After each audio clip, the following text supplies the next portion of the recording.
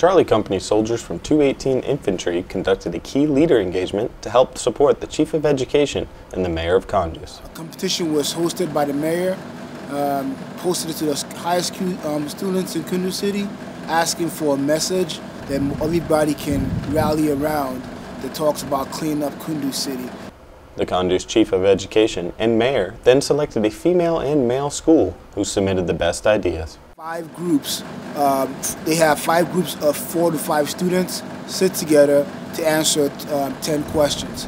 Those 10 questions were about the municipality, the role of the mayor, how he gets his money, what he's supposed to spend his budget on, who's supposed to pay his budget, how he's supposed to tax people, and what he's not supposed to do to tax people. After the students completed their presentation, the principal of the school and the Chief of Education gathered together to choose the top 3 winners. First, second, and third messages were selected.